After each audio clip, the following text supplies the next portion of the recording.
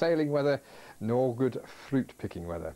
But it will improve by the end of the week. In the immediate future we've got yet another belt of rain, or two belts, and strong winds, particularly tonight. And this sort of weather, the windy wet weather, will last until about midweek. At the moment, the second of this weekend's band of rain is running across the country.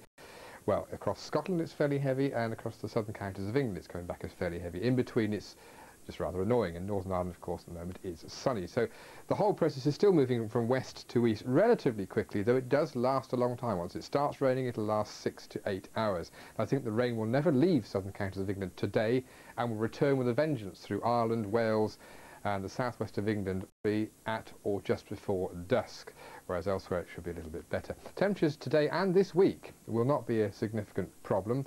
The air's not cold, and the wind's always going to be from the south or the west, at least up until late Wednesday. But it's the strength of the wind that's a worry tonight, as you already know. Gusts of 60 miles an hour, and the amount of rain, another 2 inches, are certainly possible.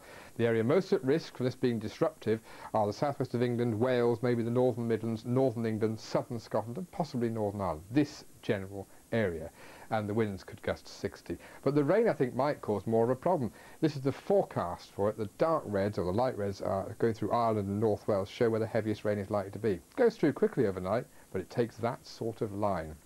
So if we're going to warn any more than we have of the severity of the weather, that's where it's likely to be. And you can see why it's the way it is. It's a big autumnal low. We blow everything out of the way by tomorrow lunchtime. That's where the rain will be by that time. And it's a typical windy, showery picture. You've seen it before. You see it every autumn. The lines are tight. So, yes, gale force winds, and possibly in the lee of hills, for example, the Pennines, it could be even worse than that. Tuesday is a similar day, but with that having brought more rain to southern England. So Monday and Tuesday then, generally windy and wet affairs. Not all the showers will get across to the eastern side of Britain. It'll be a west-east thing, but some certainly will.